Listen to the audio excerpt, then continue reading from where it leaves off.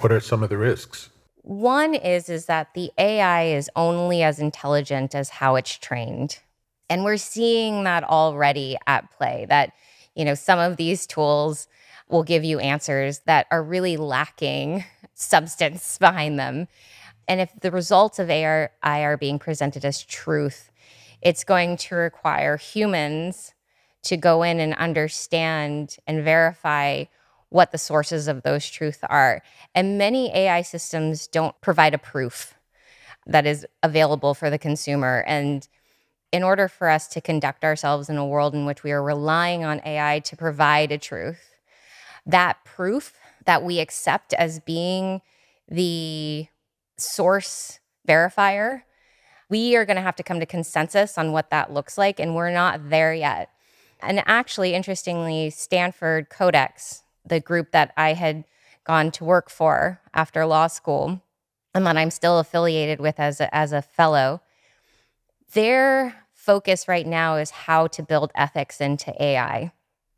And there aren't many efforts going on right now on the planet dedicated to this, but I think it's the most important thing we should be investing in, is getting together multinational groups to talk about AI ethics.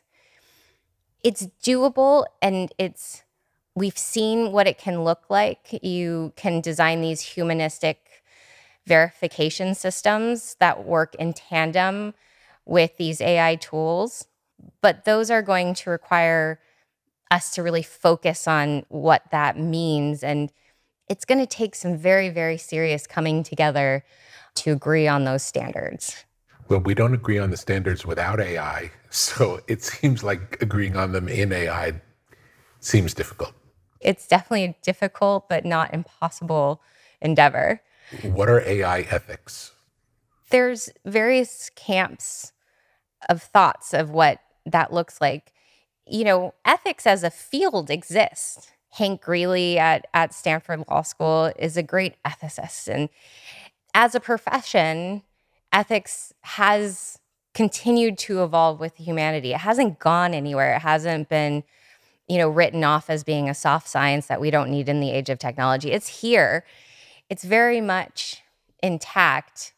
And I think, one of the ways we can accomplish this is taking the professional ethicists and bring them into the field of AI. And we've seen some efforts around that.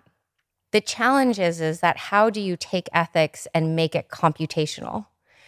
And computational ethics is what will result in the regulation of AI eventually. That's how we get there. We take pockets of these professional thinkers, bring them into a computational AI group, and that computational AI group is what then translates into the regulatory bodies that oversee AI.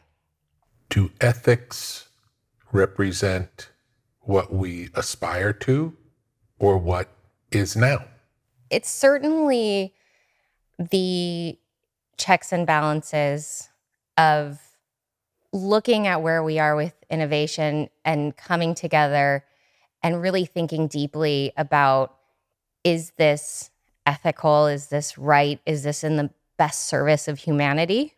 And the law has actually been an incredible source of reference because it tests ethics through the judicial system all the time, because many of our laws are based on that very same exercise.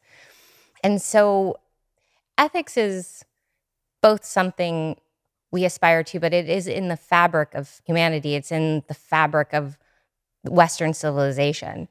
It has always been aspired to, and it is something that carries with it a spirit that translates generation after generation. And I think that the translation that we are feeling today is the feeling that we need ethics to catch up to where technology is.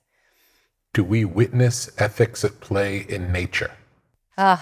Nature is the ultimate source of all logic and reason.